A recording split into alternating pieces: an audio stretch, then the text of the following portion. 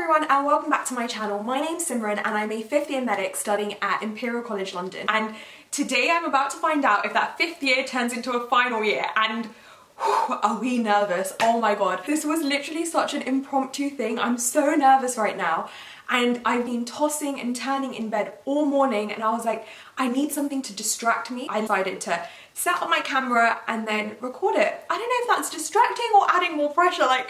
I still remember the first day at Imperial and I can't believe now I'm opening my results to see if I got into final year, and oh my god, this is the moment, guys. So obviously this year has been quite difficult with like the open book examinations. Okay, I think the results have come out. My friend has just texted me saying hi. I think that means they're out. Oh, okay. But basically what I was saying was this year has been quite different to what I'm normally used to in terms of taking exams. They've been open book, and I did a video on how to study for open book examinations. If anyone's interested, I'll link it here. Yeah, it's just been a bit of a roller coaster, so I hope that the results, I'm happy with the results and I'm okay with them. So yeah, okay, let's open them. I don't know if the emails come, but like I may just look at my phone and the email's not there, who knows, but maybe the email's there, who knows? Oh my god, they're here.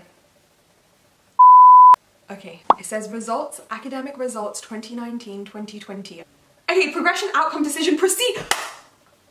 Okay, so we've passed, like that's good. We have proceeded into, we've proceeded into final year. But what do okay, so I view my results now. Oh my god, this is the worst. So like the email doesn't say what mark we got and stuff, so I don't know if the next thing is going to show me the marks. I've never used this system before. Like they've changed the interface for like this e-services thing where we receive like our exam results and stuff, and I've literally never seen this page before, so I think it's my student record. Wait, what? I'm so confused. Okay, specialties written paper. Okay, I got 76%. I don't think that's great. Okay. Pathology got 83%. I don't know. I don't know how I did. Okay. I don't know how I did. Obviously we've got the percentages of like how we did in each exam. I don't think I did that well, but oh man. So let me break down what's just happened. So today we found out if we passed and what percentages we got in each exam. So I passed and I've gone through to final year, which obviously in itself is a massive thing and I'm so happy about it. But at the same time, like, I don't know how I've done because we've only got the percentages. We haven't got our rankings within the year. And the reason why I'm even bothered about this, like normally like in 1st and 2nd year, I really didn't care about my rankings, like it did not matter. But in 3rd year and 5th year right now, like the clinical years, these actually count towards something known as FPass. FPass is an application system through which you apply for foundation year jobs that you start once you finish medical school. This application is based on a point system. The first 50 points come from the situational judgment test. Then you have your educational performance measure, EPM, which makes up the other 50 points. This consists of your medical school performance based on deciles in which you are ranked. Bottom decile will get awarded 34 points, going up a decile gives you 1 more point, so the highest number of points you can get is 43. At Imperial, this usually depends on your 3rd and your 5th year scores. Within EPM, you also get points for any additional degrees you have, so the maximum number of points you can get is 5 for a PhD, etc. Then you have 2 more points left in the EPM section, which you can get through publications. And obviously just getting the percentages, you don't really know how well you've done, but I don't think I've done that well. In 3rd year, I was really happy with my score, and I was really happy with how I did, but this year, I'm not really sure. But the thing is, I can't really tell like how I've done compared to the rest of the cohort. Guys, I'm gonna call my parents up because obviously they need to know what's going on. Hello, Mama? Yeah, I passed. I don't know, Mom. Like, mane nahi khabar ke hua hai, Mama.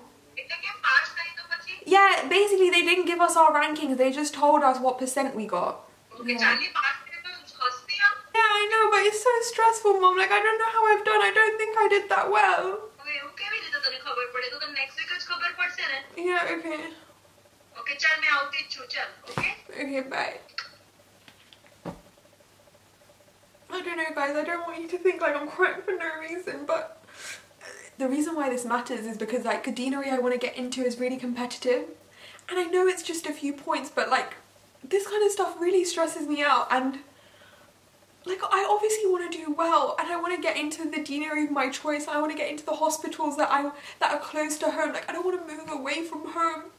I don't want to go anywhere else. Like, I just want to stay with my family, and the deanery I want to apply to is within the like top 5 most competitive in the UK, and I don't know if it's enough. Like, in the grand scheme of things, I still have my SJT. I still have like all the other stuff, publications and stuff that I can work on to increase my chances of getting into the deanery I want. I think just I need to put everything into perspective, and hopefully this is enough. Like, I wasn't gonna cry. Like, I thought I was being proper strong, okay? Like, I was like, I'm not gonna cry, it's not gonna come out. I'm upset, but like, I'm not that upset that I'm gonna cry on camera. But like, you know, when you talk to your mum, like, it just comes out, guys. Okay, anyway, I'll probably insert the clip of me finding out my rankings next. You guys will be in the loop, don't you worry. So guys, as you can tell, it's basically the next day, and yesterday I literally just spent the day crying in bed because I don't know, I don't think I did that well. And today they've released the averages for the exams, which means that I will be able to tell whether I did as good as I did in 3rd year or I did worse. And I just hope that I've done as well, but I don't think I have. At this point, I really hope I don't cry anymore, because like, I don't think I have any more tears left in me, and we'll just see how it goes, right? Okay, let me... Year 5 exam breakdown and ranking information. Cool. Wow, okay.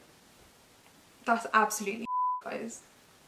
The thing is, like, I don't understand why they literally didn't release everything in one day, because like, I now have to spend like 2 days like thinking about this, whereas like, I could have just thought about it yesterday, cried, and like been over and done with. Like, oh. So with my score, I did like just about below average, like, okay, so that's that. And the cohort average for my pathology exam was just crazy as well. Yeah, did below average for my pathology exam. Quite below average, actually. Obviously, I'm extremely grateful that I do get to go to final year. Like, without a shadow of a doubt, like, that is the most important thing. The thing is, every individual person has a goal that they would like to reach in terms of, like, you know, how well they want to do in the exam, etc. And for some people, this would be sick. But for me, like, for my, like, what I expect from myself, this is literally not my best performance. Yeah, I think this is the lowest I've scored in any medical school exam. It's just upsetting to me because I feel like I haven't done my best.